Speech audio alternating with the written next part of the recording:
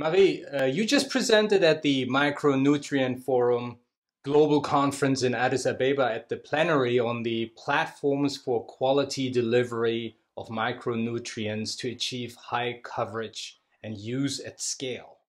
In your presentation, you spoke about local value chains for micronutrient-rich foods. Is there sufficient data on that in the development context to say that they really contribute to nutrition security? No, actually, that's one area where we have very little information.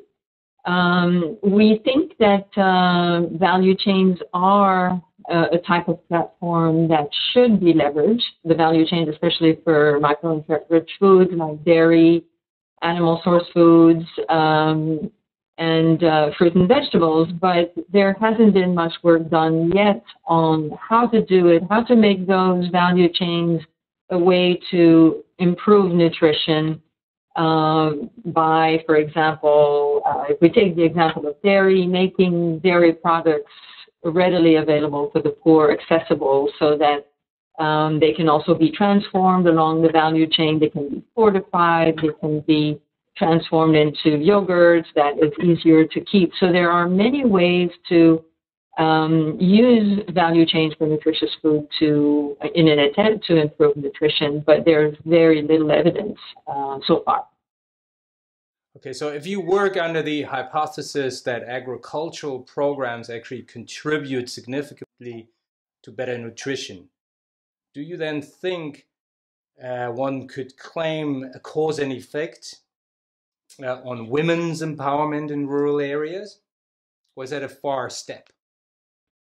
Yes, this is an important pathway. I have to say that there is more conceptual ideas related to how agriculture improves nutrition. We don't have much hard evidence from, let's say, randomized trials or experimental trials that show that agriculture really has made an impact on improving, especially when we think of mothers and young children.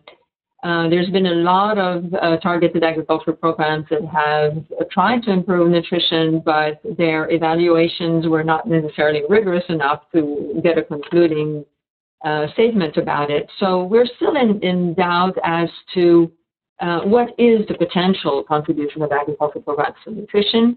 And one of the things that many of us have done in recent years is think through very carefully what are the pathways, the multiple pathways by which agriculture can improve nutrition. And improving women's empowerment is one of the critical pathways. It's not just improving women's empowerment, but it's improving women's health, social status, nutrition, as well as their decision-making power and their autonomy. All of those factors are very important intermediary pathway by which agriculture can improve nutrition.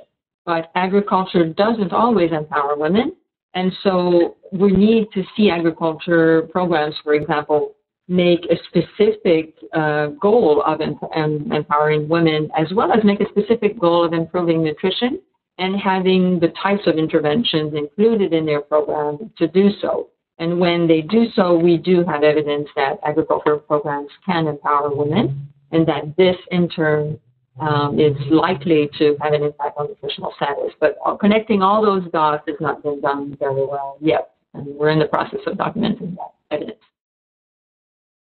When I read in the preparation for the interview this line about the cause and effect for empowerment, I pulled out the book by Bill Easterly on the tyranny of experts again. And I was thinking, because he makes the statement that you need to have proper rights for poor people first, and then things will come. So now I was wondering if the cause and effect could be also the other way around. Maybe you should work on in your agricultural programs to have better empowerment of women, and that would cause for them to have better nutrition, and then a virtuous cycle would start. Is that an idea? I don't think anything happens by magic. So I'm not a strong believer of, for example, just letting agriculture do its thing. And for example, for the longest time, we've thought that increasing the amount of food available in the world and having agriculture be a driver of economic growth will by magic improve nutrition. Well, it doesn't. We have proven that it actually doesn't. If you don't do anything specific in addition to producing more food, you will not improve nutrition. And the same is true for empowering women or changing social norms or their rights to land and things like that. Those have to happen not in any order, but simultaneously. It is true that if you go and have an agriculture program that promotes that women do agriculture, but if they don't have access to land, how is that going to help? So you need to do both at the same time. And we do have a study in Burkina Faso that demonstrates exactly that if you have both interventions at the same time, then you alleviate the constraints for this empowerment to happen and you promote it to happen. You get a lot more impact. I want to touch on the steering committee of Micronutrient Forum Global Conference 2014, where you sit on the steering committee, I believe. Maybe you can share with us what the greatest highlight of the discussion on agriculture and food-based interventions is. Maybe a lesson learned as well. We had a great session on so-called food-based approaches. And the session focused a lot on looking at biofortification and whether biofortified foods are actually a good way to improve micronutrient status. And the conclusion of that was that if you look at the bioavailability or the ability to absorb the micronutrients that are in biofortified foods, they are very bioavailable. There is a conventional breeding that can lead to crops that have a lot more micronutrients than the traditional ones, and those micronutrients are well absorbed and well utilized by the body. So it really is a win-win solution. So the conclusions from the efficacy trials looking at how well these crops can contribute to improving micronutrient status were very positive for all the crop and nutrient combinations. So that includes crops that are rich in staple crops that are rich in iron, zinc, or vitamin A. And so this is all very exciting, and we finally have a body of evidence on the usefulness of biofortification. Now, the next phase is to work on the delivery, on the scaling up. Now that we know it works, we need to figure out the how. And that's a big issue that we discussed at the Micronutrient Forum, is that in many cases we know what to do, but we really still are struggling with the how question. Another point about food-based approaches in general is that in a session where I participated, and I was asked to give some kind of concluding comment, one point we need to remember is that food is really what should provide us with all the nutrients we need, the micronutrients as well as the calories. We should just have a balanced diet and not be constrained or limited. And if we have that, if everybody in the world had a good diet, diversified and healthy diet, we would not need any other interventions to improve micronutrient status. But we know this is not the reality. But it still means that at the basis of all the strategies the countries should have in terms of how to improve micronutrient status, they should have the first intervention should be to try to improve the food system, make it more micronutrient-rich, accessible to the poor, and focus on equity in these aspects. So the main conclusion basically is that food-based approach should not be an afterthought. It should be at the basis of every national strategy to improve micronutrients. When I hear you speaking about the poor people and everybody should have basically just good food, I'm always wondering when I go into the third world and see if people are coming out of that lower end of poverty, they are, from my perspective, victims of the marketing machinery. So they're caught by all the bad brands, and then that gain is lost. So shouldn't maybe your approaches consider on how to tackle actually this pitfall, this challenge there with those brands that sell off the bad food?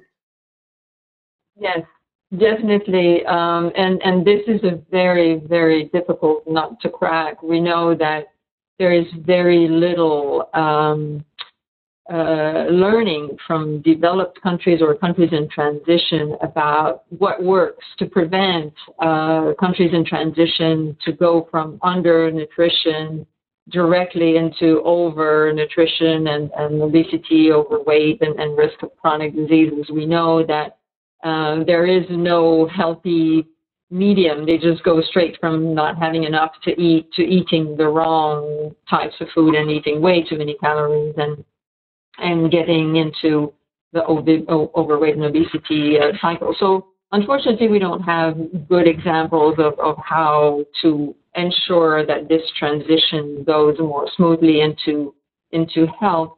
But the one thing that is common across problems of undernutrition and overnutrition is lack of information. So education is at the absolute center of everything we should do in order for people to have a lot more good knowledge and information about what they should eat and what they shouldn't eat and what do foods contain and what are their requirements and also how should they feed their young children.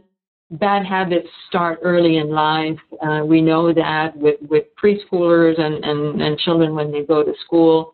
They have to be educated, the mothers have to be educated very early on so that they don't let their children fall into the trap of responding to all the marketing of junk food. But it is a very, very big agenda for research and for implementation. And I have to say that generally donors have not been so interested in this area. And so this is understudied, and especially in transition countries and poor countries.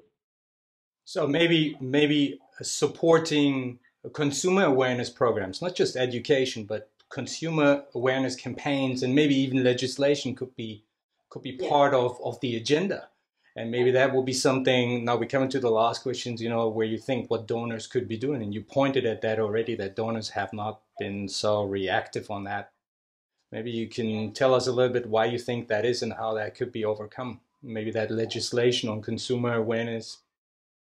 Yeah, the whole food system is where to start with, and it's very complex. But I think donors have separated, as many of us, even researchers, we've separated the issues related to undernutrition from those related to overweight and obesity. Basically, consumer awareness, as you say, and education, and all of the behavior change strategies are part of this continuum. If people are more informed, they will know that fruit and vegetable are good for you, whether you're undernourished or you're eating too many calories. But again, behavior change communication and education and all of those things are not very sexy for donors, and this is not a magic bullet. And so we've had donors that were not really interested in funding large endeavors to improve